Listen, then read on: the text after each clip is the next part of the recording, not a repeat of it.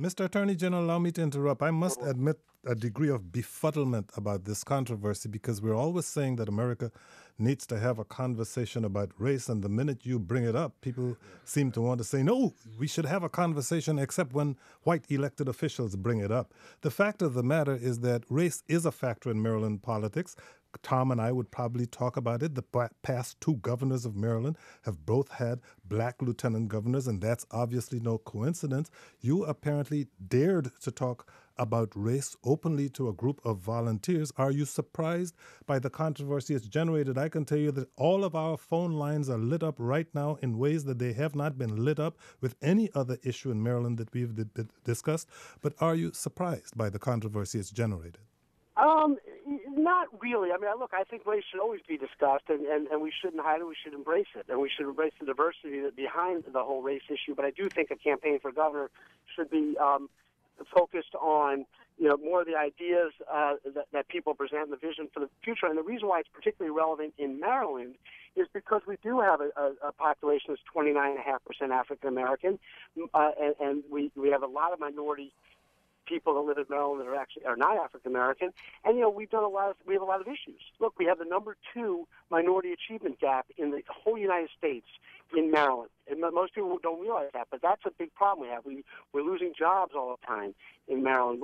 I personally, through our Attorney General mortgage foreclosure settlement, I worked with the other attorneys generals in the country to put in $1.4 billion into keeping folks in their homes that are either underwater or about to be foreclosed upon.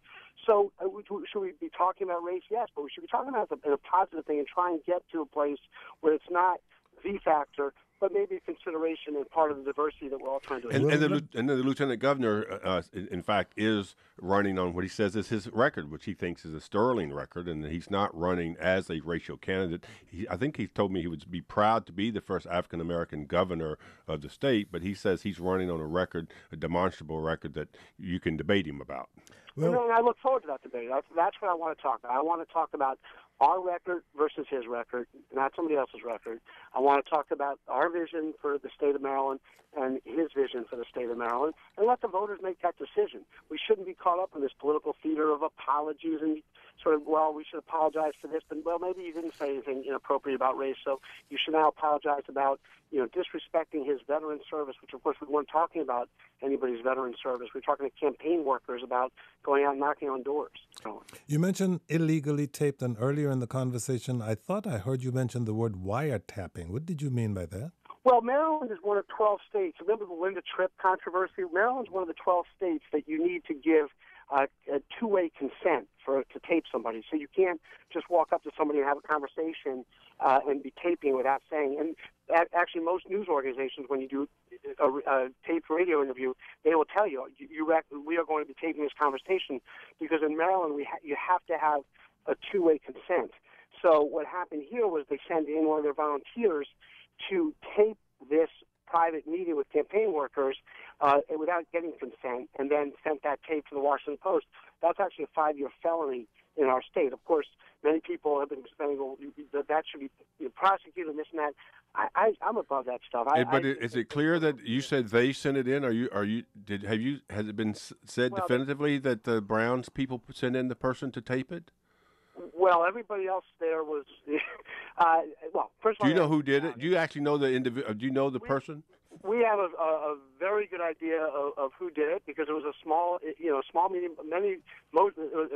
A large majority of the people there everyone was there from Anne Arundel County. There was a huge portion of that meeting that were actually African Americans and other minorities, because that's who our campaign is appealing to. We know the 2 or 3 people that were not invited, and everybody sort of thought, well, they must have been brought by somebody else, and so no one sort of questioned it, and nobody's going to think that a felony is going to be committed there, so nobody cared. But that all said, be that as it may, the tape was made, and there was nothing inappropriate or inaccurate said on the tape, and we were talking about the specific accusation is that I injected race by saying not to talk about race, which is one of the great ironies of this discussion.